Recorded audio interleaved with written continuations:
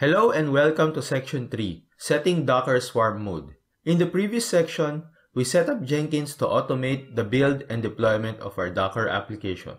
In this section, we will be talking about Docker Swarm. It is a mode of running multiple Docker engines to operate as a single cluster. This section will contain the following topics about it. First, we will set up a Docker Swarm cluster.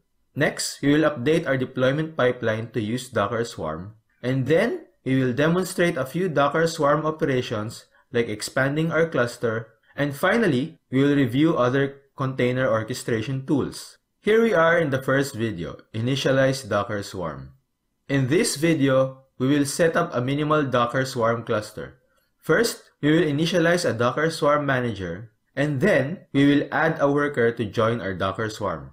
If you look at the Docker Swarm documentation, the two components we mentioned earlier work like this in a Docker Swarm cluster. First, we have the manager.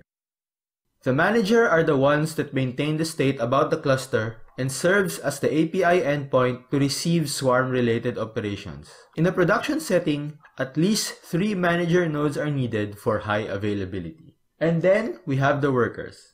The worker nodes represents the Docker engines to run the actual containers. They receive containers scheduled by the manager to be executed.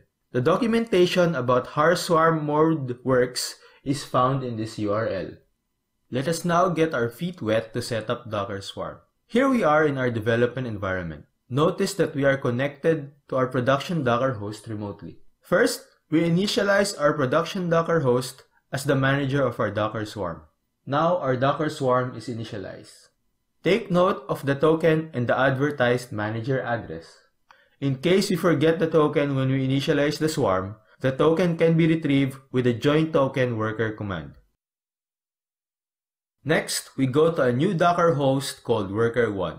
In this host, we will paste and run the command given to us by the manager to join our Docker Swarm as a worker. As you can see, I have the token and the address of our manager here. Now our worker joined our Docker Swarm as a worker. Going back to our manager, we now have a Docker Swarm setup with a worker that is ready to run our Docker containers. As you can see, here is our worker ready to receive the containers.